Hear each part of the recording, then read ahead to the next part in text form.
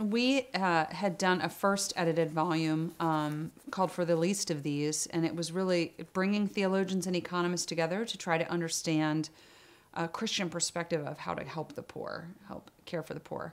And we felt that it was a really successful project, so we said, okay, what's our next project going to be? And we really wanted to do an edited volume.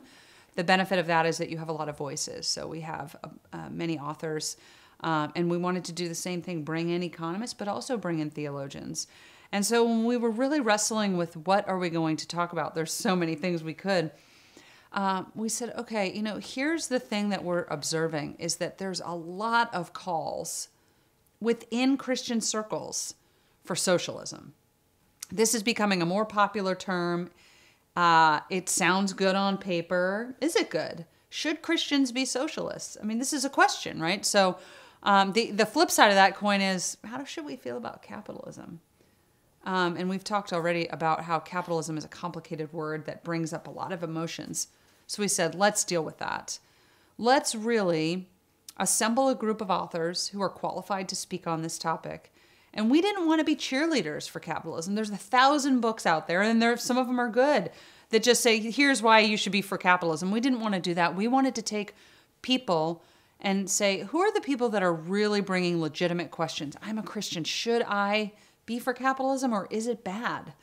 We wanted to take those honest questions and try to address them. So each chapter is an effort to address a critique that Christians frequently bring against capitalism, or that, they're questioning. And so each chapter is an attempt to take the reader through that critique. And then again, they can decide, the reader can decide. And when we came to this idea, we said, okay, Novak has to be part of this.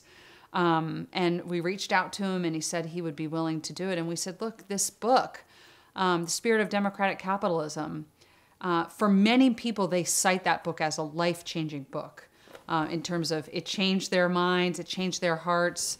They went from, advocating for socialism to more advocating for a free society. And I think that's Novak's position himself, right? He had that revelation. And so when we asked him, can you write an updated version of that book, for the 21st century, in light of the fact that we have a new generation that's clamoring, supposedly, for socialism? And he said yes, and we're just very blessed that we were able to have him be part of the book.